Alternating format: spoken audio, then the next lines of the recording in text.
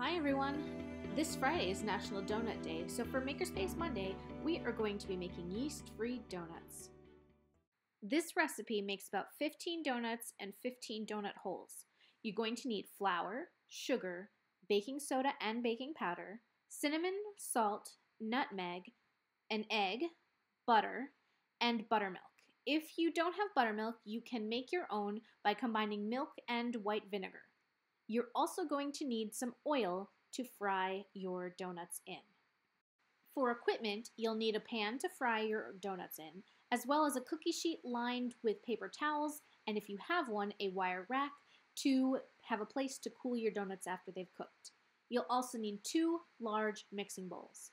For our dry ingredients, take one of the mixing bowls, and you're going to add flour, sugar, baking powder and baking soda, and your spices, cinnamon, nutmeg, and salt. Now we're going to grab ourselves a whisk or a fork, and we are going to mix all of our dry ingredients together until they are completely combined. This is very difficult to do with one hand, so I recommend not filming yourself while you're trying to mix because the bowl does tend to move around a little bit. Moving on to our wet ingredients, which we are going to put in a separate bowl. We're going to need our butter melted. We're going to need our egg, which I've already scrambled a little bit, and we're going to need our buttermilk. If you don't have buttermilk at your house and you don't feel like going to get some, you can make your own buttermilk by combining milk with vinegar. Then we're going to take all of those ingredients and put them together, and we are going to whisk them until they are combined, just like we did with our dry ingredients. Once your wet ingredients are mixed, you are going to pour them into your dry ingredients and mix them together until it forms a dough. It's going to be a rather sticky dough, and you could mix it with a fork or a whisk. I started with a whisk, and then I moved to a fork, and then I finally just gave up and used my hands.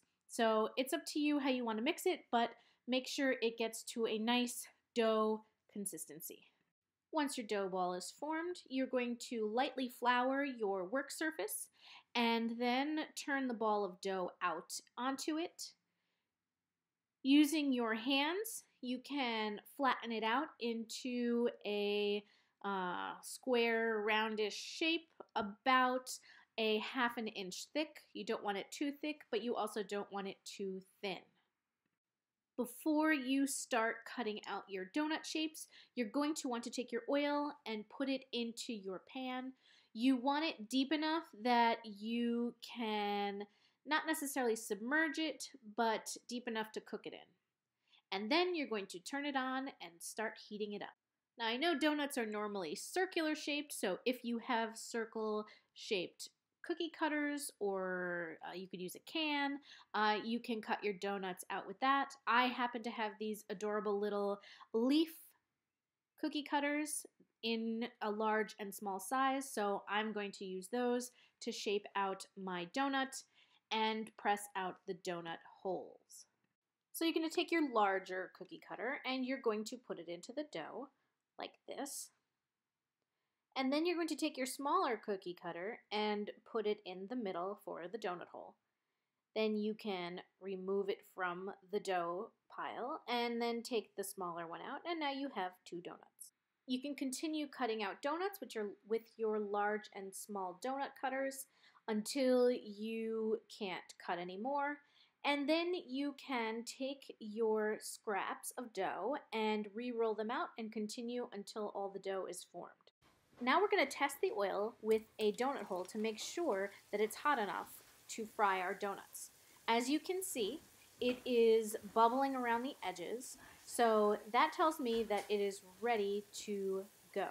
So we're going to cook this for a little while. Make sure you keep your eye on it. And when it starts to look golden brown around the edges, you're going to take your fork or other kitchen tool, and you are going to flip it over. Let it cook for a little while longer. I would say about a minute. but keep your eye on it. When it looks completely golden brown, you can take it out and put it on your wire rack to cool. And now you're ready to do all the rest of your donuts.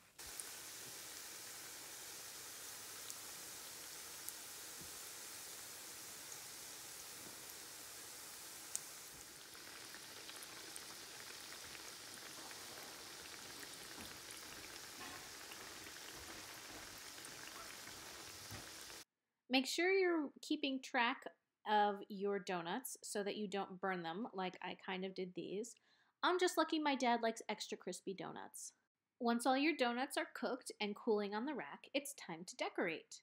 Now, as we all know, there are many different ways to decorate a donut, but I like a simple sugar cinnamon coating. So I've mixed together a little bit of regular sugar and cinnamon, and I am just going to take my donuts that are mostly cooled off, and I'm going to dredge them in my cinnamon sugar mix. I didn't use too much cinnamon because I know that there's cinnamon in the dough and I didn't want it to overpower everything.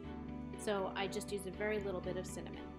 You could continue this process with all your donuts. You could leave some of them plain, or you could come up with some other fancy idea for decorating your donuts. I hope you enjoy.